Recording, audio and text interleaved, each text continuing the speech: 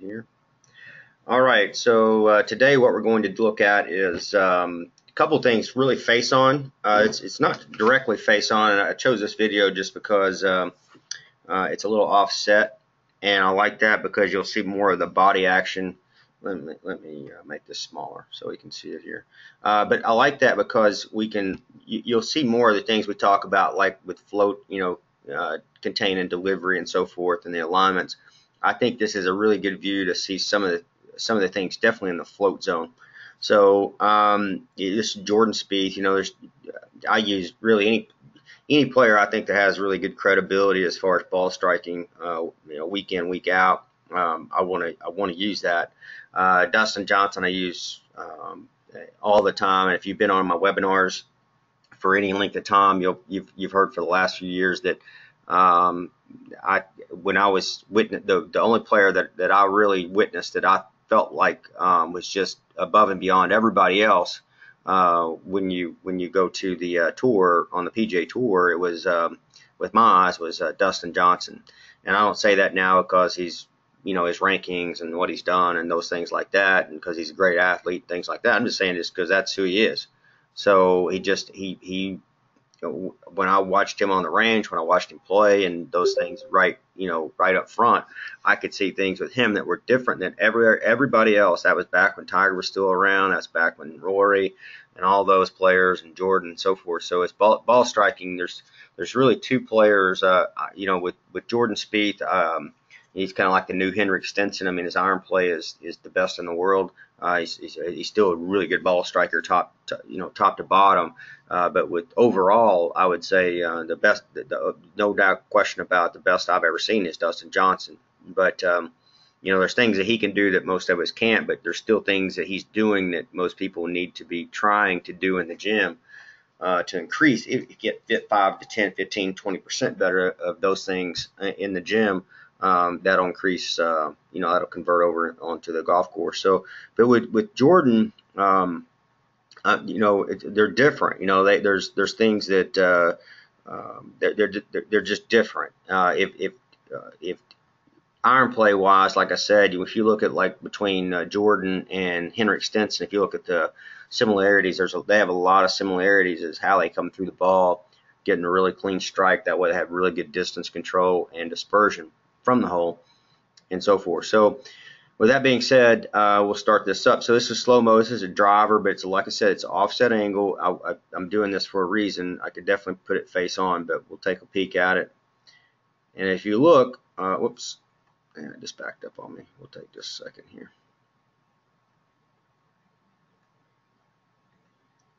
All right, so when we look at this swing with Jordan, you'll start seeing as it goes into slow motion right about there, you'll start to see that there's that sinking that we talk about. There's slowing down effect and the circling all happening at one time. And as he comes out, that's where we talk about where that the left arm internally rotates and the right wrist bends right in this area. It's already happened. It's already done by now. But I'm just saying that you've seen those things coming in and now coming out. It's just he's delivering the club, and so you're going to see some spacing with this left arm. Some people like that. Some people don't. I like it probably a shade tighter where you can't really see daylight in this left arm, but he's still got a tremendous amount of angle with the shaft, and his body hasn't over rotated or under rotated. It's just right on. It's exact relative to what he's trying to do. I shouldn't say trying, what he's doing through impact. It makes sense. And every player's body rotation will always look different relative to what they have to have, because it's not one of those things you're never going to be able. So that's the one thing. Like if you take, I've dealt with biomechanics for a long time, and devices that can tell your exact measurements of tilt, bend, rotation, all these types of things. What happens in reality, and the reason why there's no way to say it's an exact amount is because a lot of factors. With what they're doing with their wrists and arms, is going to make a lot of difference with what they're doing. Any grip, it's going to make a lot of difference with what they're doing with their body through the ball. And so you can't say it's going to be 25 degrees open with the hips at impact, or 70 degrees open, with the hips.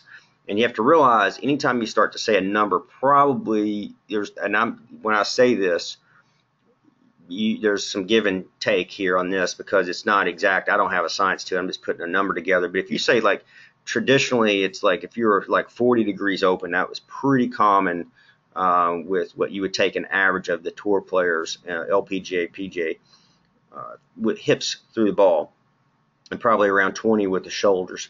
If that's pretty right average, but they're all a little bit different. And if you take anything more than that, that doesn't mean they're using their hips anymore. The rotation, that means they're giving up their lumbar, so their spine, so their lower body, or lower back, excuse me. So if I'm down here, if you can just picture right where the belt buckle is, there, right below that, that's your lumbar spine. And so when you give that up, what that means, when I say give that up, that means that you are excessively rotating in that area, and that you probably get an injury. And that's what happened. Tigers had it, Roy's had it. And you try, and the back's a mystery. I will say this: nobody can say because the amount of rotation you have in a golf swing is how you're going to be as far as durability and the longevity of your career and things like that. But if you look at people that always had excessive hip rotation, what we classify that when you see it like just a visual, say, oh, their hips are way rotated. What we don't think about is in biomechanics terms, they don't, like when you talk to a biomechanist, they don't look at it like that. They look like, no, your hip rotation really should be around 30-35 degrees through the ball, and so you have lumbar, you have support through the core to protect your lumbar. Whereas if you see somebody at 60-70 degrees of rotation, which that's excessive, but if you have somebody on tour that has a tremendous amount of opening out of transition and through the ball, you're going to see, with all that separation, you're going to see players eventually get injured. So if you take, for instance, Jim Furyk had back surgery. He was out for a couple years way back. Most people don't even know when that was. He does. You look at Tiger, you look at Roy McIlroy. A lot of people have this tremendous amount of separation between their lower and upper body, which most people think is awesome. But you don't realize that separation is causing shear force on the spine. And so typically what you'll have with that is you'll have a player that ends up pulling the soft tissue of the left side over here on this, basically through your lat and your rib cage, and then they'll end up, for the most part, kind of crushing this right side, the bony side on this right side. So they start to, the spine starts to shift a little in these areas, and the muscle starts to pull, and that's why you see a lot of players on tour that have those issues where they pulled a muscle, and man, you pull. I've done this, so I can speak as somebody that has had this happen. You pull those muscles on that rib cage, and I assure you, that's worse than any back pain that any player's ever experienced. And you can't play. It's not like if you have a back injury, you might be able to get through a round. Like you might be able to, really get through a tournament and kind of like, okay, now I got to rehab this thing. But if you have a rib injury on that lead side, there is not a human being that's got the one. There's not enough painkillers in the world to be able to cure that.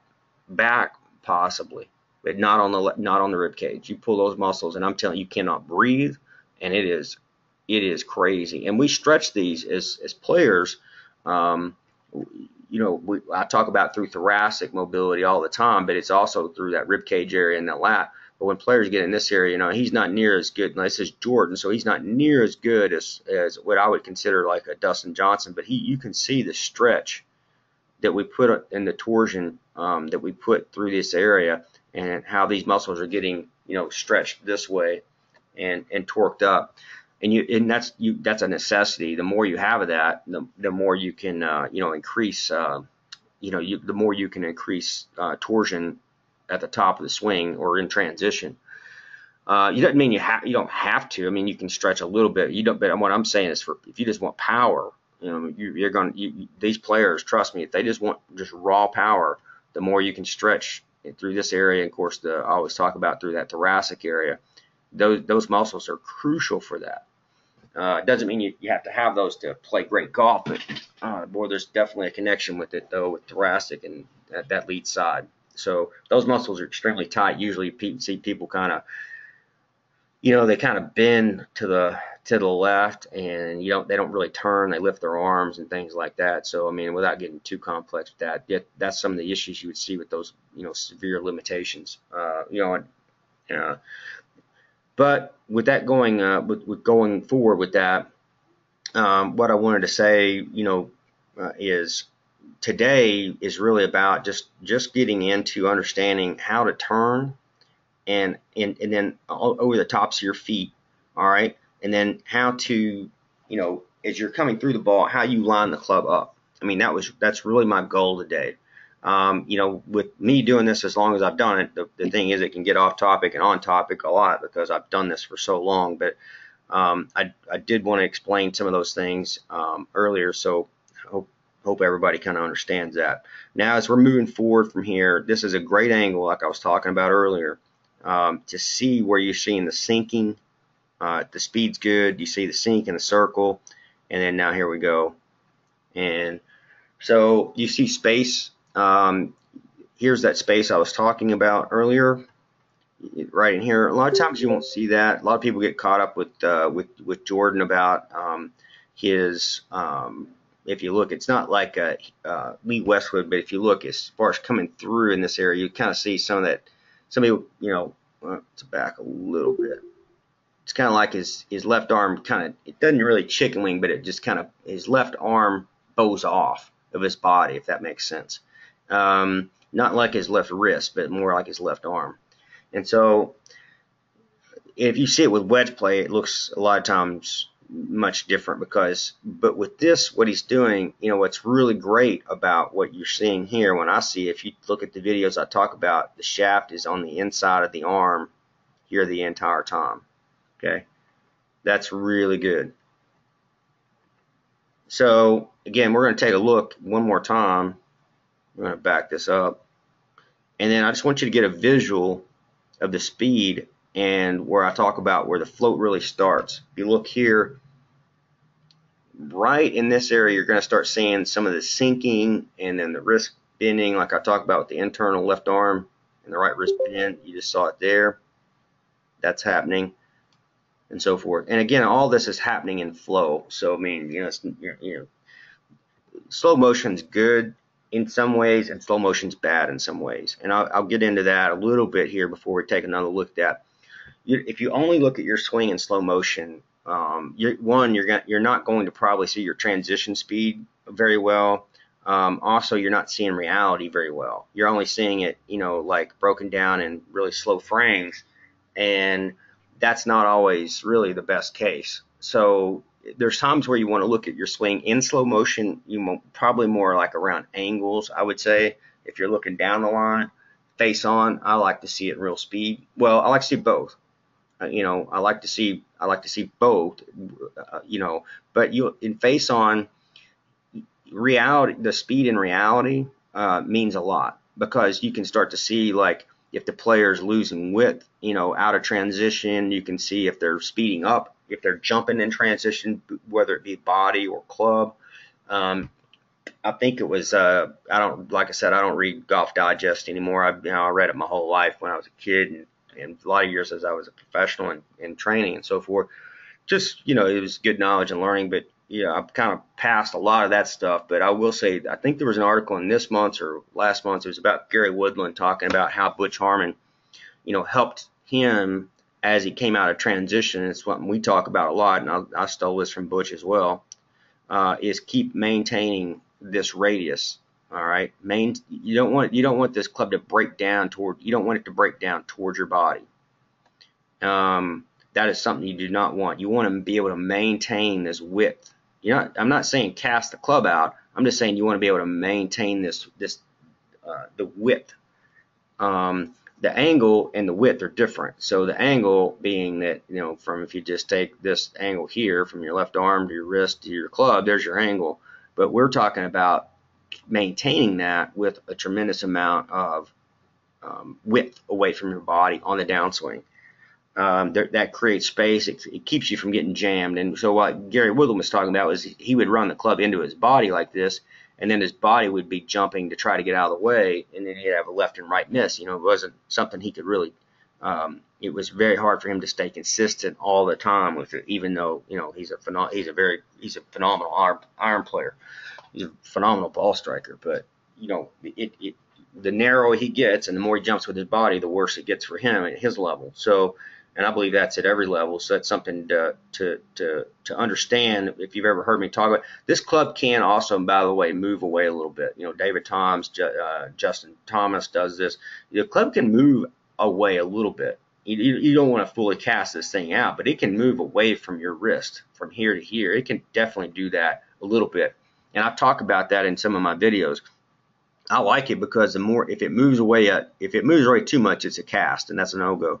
But if it moves away a little bit, that creates more distal end speed, so it's almost like a hammer throw in a way. And that's why I talk about that in my videos. If you've never heard me explain it, well, here you go. So again, as we're talking about coming through the ball now, from here, let me back up just a hair, because once he comes into transition to float in this area, this is where he's making, he's definitely not thinking about it. This is where things are happening with him subconsciously. They're just going on. So he's starting to sink. You can see it. He's starting to internally rotate the left arm, and then you see the right wrist bend, and he's circling at the same time that we talk about. And then naturally his body, for the most part, really just kind of clears itself. It makes itself, it's not like he's trying to, you just don't see anybody, you don't ever hear anybody on the tour says, I'm trying to get through, well, they say get through the ball. I shouldn't say that. They don't, but when I say that, they're not doing it with their body because his body is opening, however much, whether it's a little bit or a lot or whatever, is not really what they're trying to do when they're over the ball. All they're doing, they're reacting to what their wrist and their arms are doing. And if you get those two right, these players know how to turn, as far as in the backswing. I mean, they all turn a little different. They turn coming through the ball a little different, but they understand what they have to do to get through the ball to make the ball go where they want. And so what I mean by that is it's always different. That's why you can never say it's like going to be 25 degrees with this player, 45 or whatever. It's really not something you're ever going to want to do. What happens is if you get your wrist and arms and your eyes right, your hand-eye timing, you get all that right, your body will respond to what you need. And when we get caught into saying, oh, well, they're physically limited with their internal hip rotation, or they can't do this or this or this, that plays some, but that plays some factor, but not all. I mean, there's players at every level with that on the tour that have different levels of being able to, physically, if you do like a basic TPI test, for example, they're all over the charts, man. I've seen players that they've told that should be able to break an egg. They should be a bad ball striker and all this stuff. And, they're on the PGA Tour and have won on the PGA Tour and the Champions Tour. You can't look at somebody and do a test in a gym format and say you can or can't, be something. I've seen players that passed every single test flying colors at the highest level that can't break 100 in golf. So the skill set is way beyond what the actual limitations may be. I'm not saying that you wouldn't want to correct function, because function, it has a lot to do with injuries and things like that. But where I think we lose the art form of this is sometimes where people think that, it's only in the gym or this or this or this. Well, really, it's only on the course. So you build your skill set on the golf course, not the driving range, on the golf course. And you chip away at your skill set a little bit through, the driving range. You chip away with it.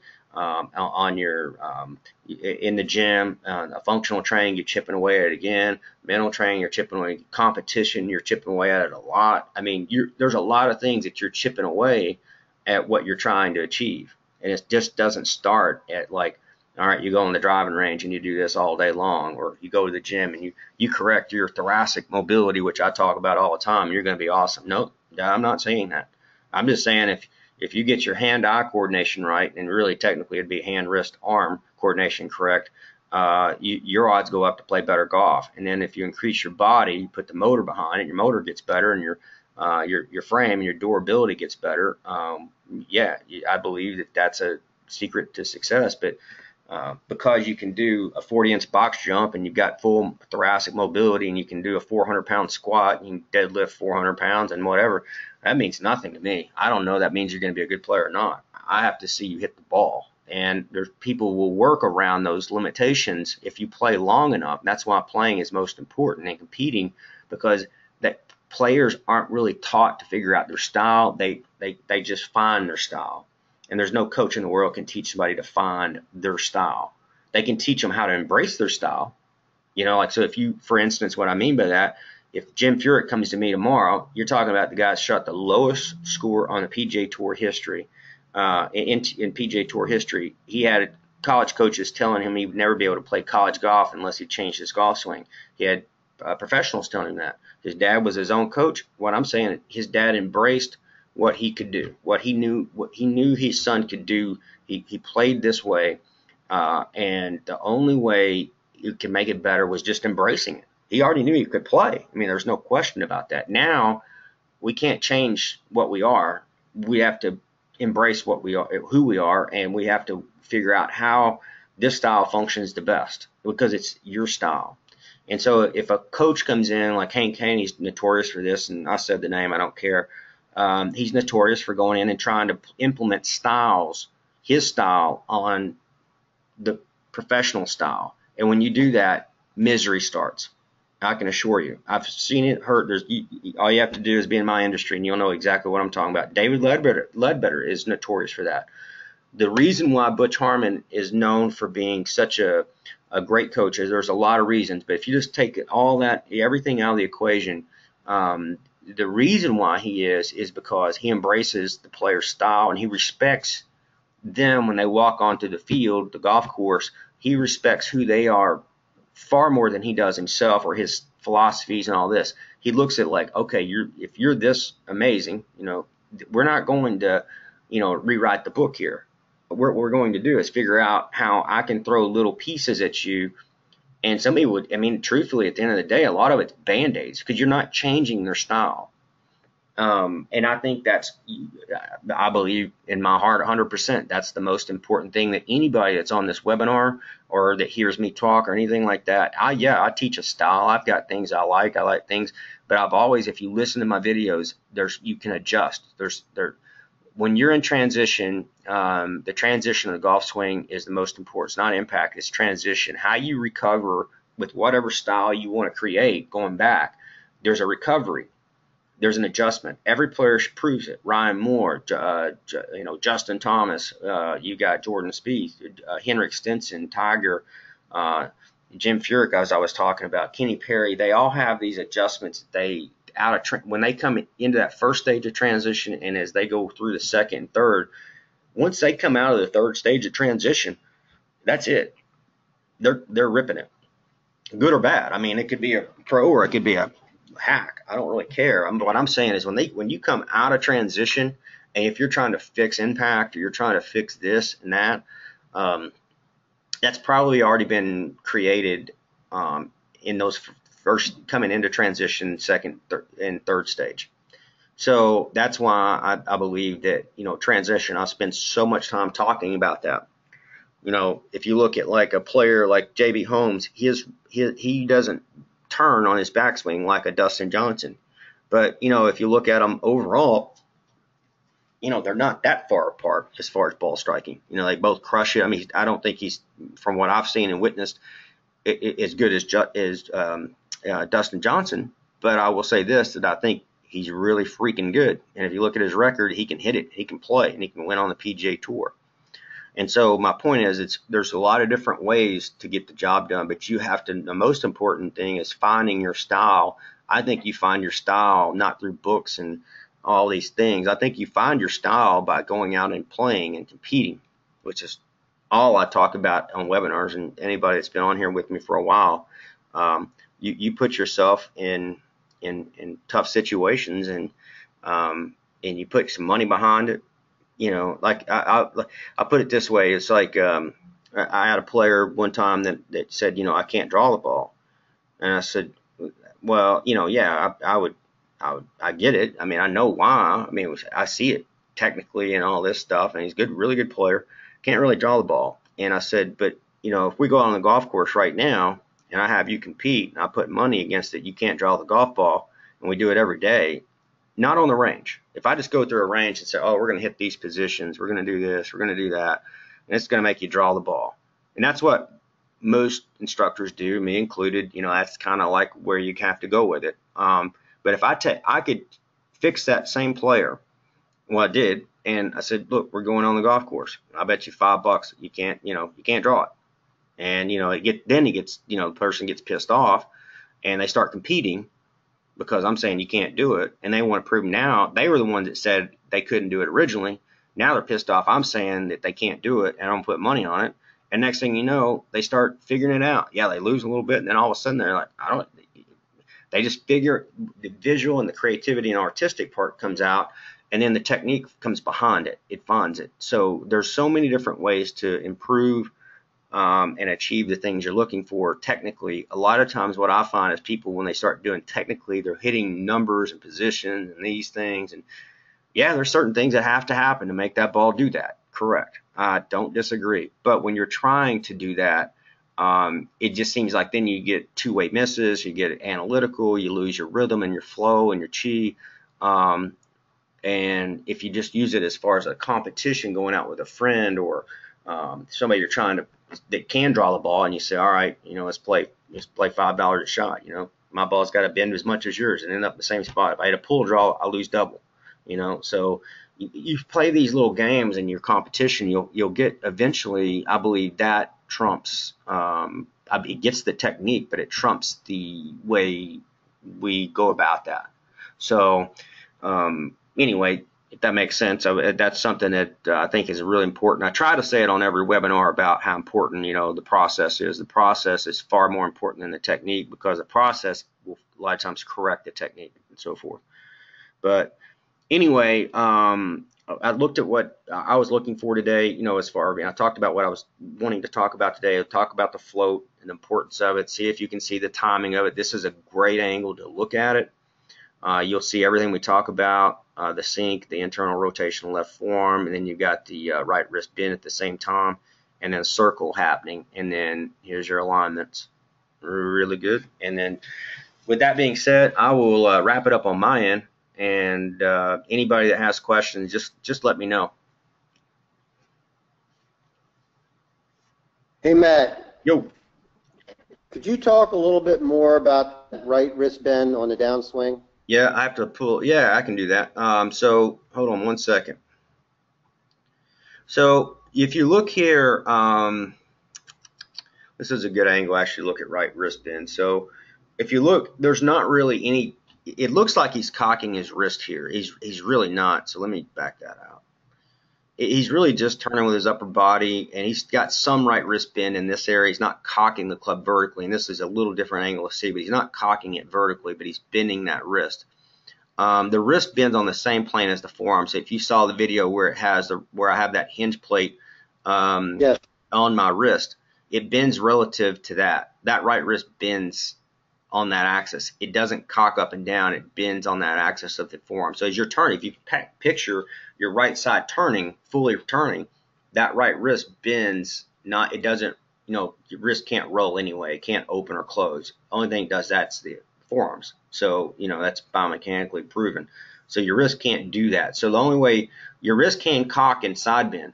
They can cock up and down and side bend. That's the only function they have. So when you get here, he's not really doing much of either. But then if you look in here, now he's starting to really bend that right wrist. All right.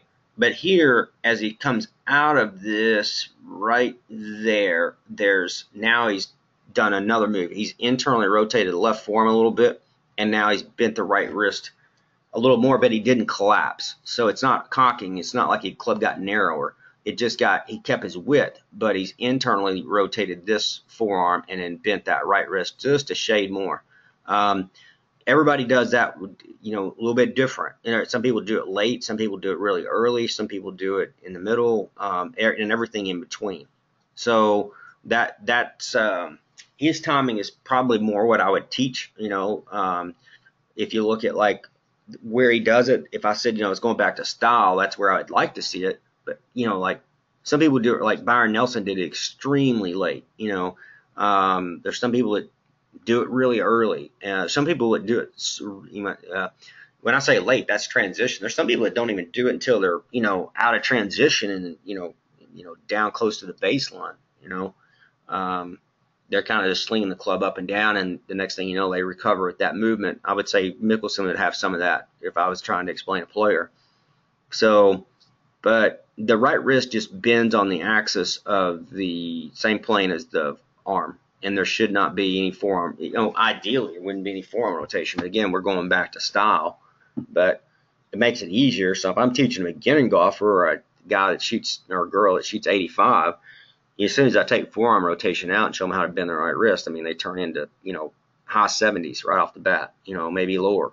But, that's a gimme. But if you take a tour player that they've got their timing built in, you've got to work with the timing they have built in because they've already developed, they've already bypassed all this stuff. You don't want to go in and start rerouting a player that already has this figured out and doesn't know it, but they just do it at different times. You have to work with other things at that point. And that's kind of what I was saying with tour players. It's much easier to teach if you understand how to work with their style. If you try to create a style for them, you ruin them.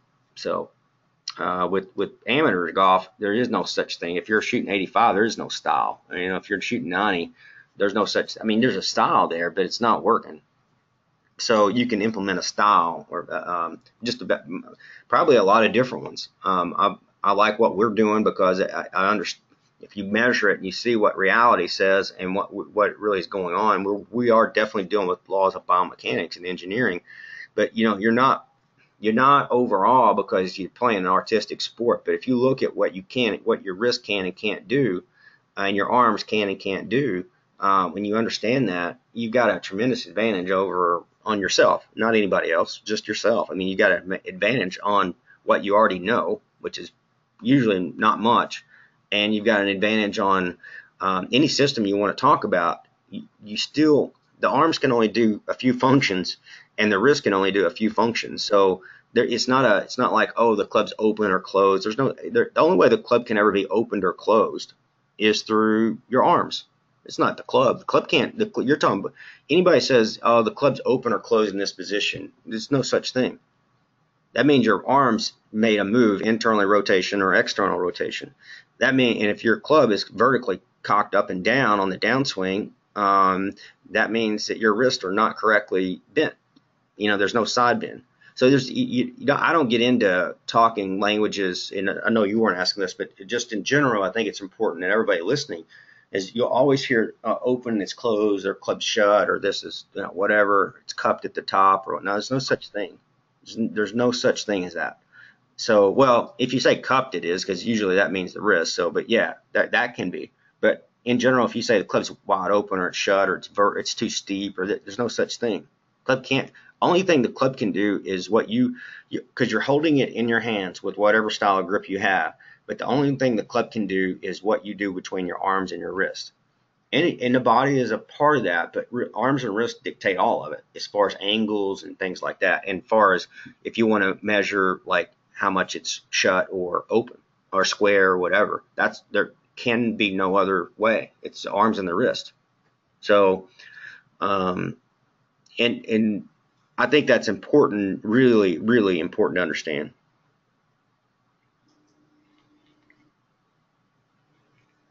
That's what I try to do all the time.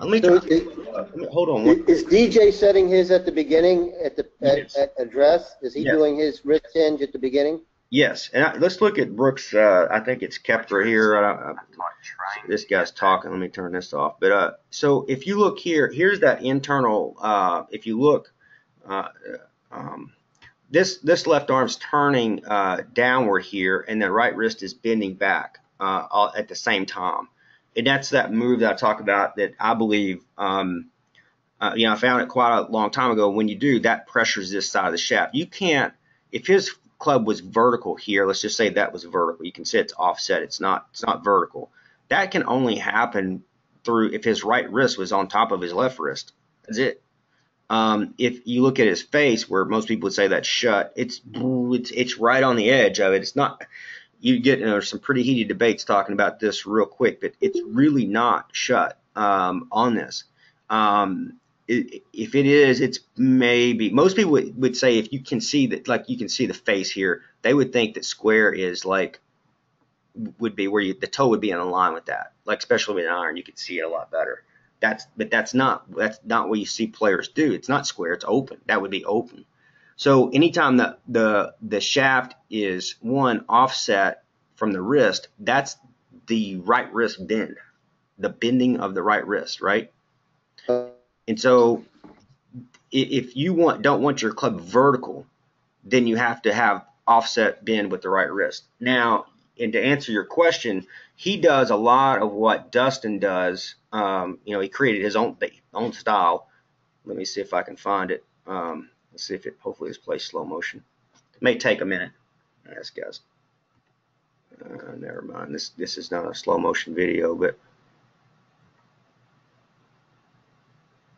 maybe this will run it. You can see even right there, it was a beautiful example just showing how that was bending. And so they're getting into all kinds of crazy stuff here. But my point is with that is, yeah, Dustin does it earlier. So Jordan does it early. He does it a little bit in his takeaway. If you look at let's see, right there, you can already see some of that right there happening. Okay. Let me see if I can pull this up. There's some bending even right in there. There's a minimal. I mean, you're talking a few. I can't tell you exactly because I have no idea, but just a few degrees. Right. There's no cocking of it, but he's bending that down. And Dustin takes a lot of that, but a lot of what makes Dustin's where it looks like he's got way more is because of thoracic mobility. That's the reason why you see that. And that's weird. The only way I found that was through me trying to figure out. One of the things that I do, I spend a lot of my time on, I always have as a kid and to now, is I have to I don't believe you can talk about something if you can't. I can't, don't get me wrong. I'm not saying I can do it like Dustin Johnson, but you have to kind of get in their shoes as a coach and see what they're creating, not what they're creating, what they have created. And that's been always been my obsession. It's like, why are they feeling that? And so mimicking is huge for what I do, because I have to understand where that's coming from. And what I found, because I one of the things that was gifted in and I'm pretty good at is thoracic mobility. But I never really did it with a movement like what Dustin has. And so when I would make those movements where I press down on the club with the right hand and turn and open up my thoracic, the left wrist gets bent so much it's crazy. And it's not a bad thing. You have to work under and through the ball more. Through the ball, you have to your body, but you don't have to. It just kind of happens. It just like you don't try to. It just becomes that because that's what you gave it. It's what you're dealing yourself with. Whereas like Jordan Spieth wouldn't look as much like that because he doesn't have. If he had the thoracic mobility that Dustin Johnson has, you would see a lot. It wouldn't be as much because he doesn't press down at first as much as him, but it would look really similar. You'd be shocked at the top of the swing what that would look like if he had the thoracic mobility, just because there's a blend of thoracic mobility and what your wrists are doing. It's hard to explain. That one's a tricky one, but and if you can't open your spine up like that, you would never feel it. You would never feel it do that. So that's where it gets a little tricky. But it's not really too much important. It's just either, like my point is with that, it's just that they're working with what they can do. and can't do. And I think that's the most important thing. They both have right wrist bend. They all have to have right wrist bend and internal left forearm rotation. They all have to have that at some point. There's got to be a minimal amount of it. So out of transition. That's that's the one where I was talking about the video where I was talking about kind of like what the new magic move is. The old magic move was you tuck the right arm into the rib cage and you're opening your hips. That was the Harvey Penick, and but that's not there's truth in that. But I've seen people do that can't break 150, so it's not really a magic move to me. And I don't mean that to disrespect him at all, because if anybody knows me, I have insane amount of respect for Harvey Penick. But there's more to it than that. And I think that if he was at my age, or there's going to be kids that come around that are older that in the future that'll have even better explanation, but you have to just come up with what you see and what you feel. And he was right in a lot of ways, but there's a lot of things that there's left undone. It's not just tucking your right elbow into your rib cage on the downswing and opening up your hips. I can assure you that that's not the magic. That ain't just the magic move. There's a lot of people that don't even touch the rib cage with their right side, with their right arm. So and there's a lot of people that don't have to rotate that hard through the ball. It just depends on the player. But there's things left undone about forearm rotation and right wrist bend, and that's really kind of been my calling, and that's what I believe the magic move is, and that I see and feel, and when we work with players, when they get those two things to work together, there's no question, without a doubt, you see results right on the spot. So hope that answers some of that. Yep, that helps a lot. Thanks. No, you got it.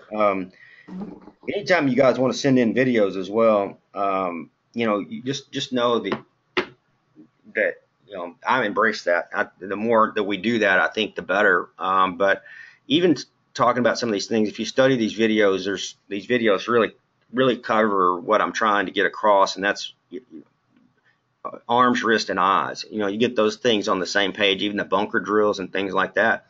All those are just going to help, better contact through the ball, better strike on the ball, which is not the most important thing. It is, you got to hit it somewhat solid, but it's also getting it started on the right, correct line, the trajectory, and the ball rotation, what top you're looking for.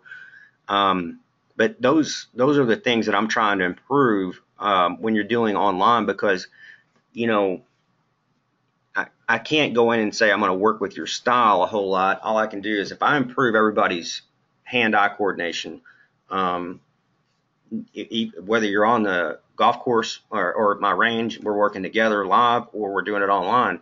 If I improve your hand-eye coordination, however much I improve that is how much we're going to get better. If we lose it, so if we lose that, then that means how much we're going to get worse. So my point is that's what I was saying with you're taking somebody that if you're shooting 90, 95, 100, you don't have much to lose. I mean, it's not like you're losing your paycheck from playing golf for a living. If you take somebody like Jim Furyk that actually that's a master, and he has his own style, and you don't know what that is, and you take that style away and you say, well, we'll get worse before we get better. That's not a good philosophy, because why do you want to get worse before you get better? I don't really understand that. He's already been through that process as a kid, so he's already found that on his own, and there's no sense that we should try to take anybody and make them worse before they get better. I don't believe in that philosophy. I think sometimes in reality it happens. If there's a communication error, or if it's just like the player just doesn't feel it, there's the possibility, but it shouldn't really happen. Very, very, very rarely should that ever happen. So that's really what I think is important as a player. The goal is not to get worse to get better. I think you should be getting better right then, and that's what we see. If we're hands on, that's what we see. I can't remember the last time we got stumped with somebody. So I can't. I know Teddy and other guys can't either. So it's very, very, very, like I said, I can't even remember when it's been.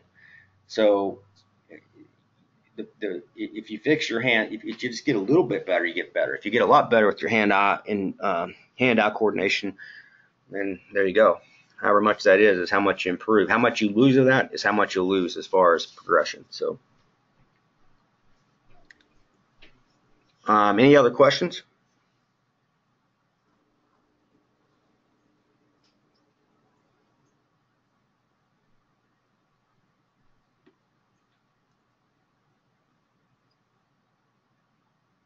It looks like we're good to go.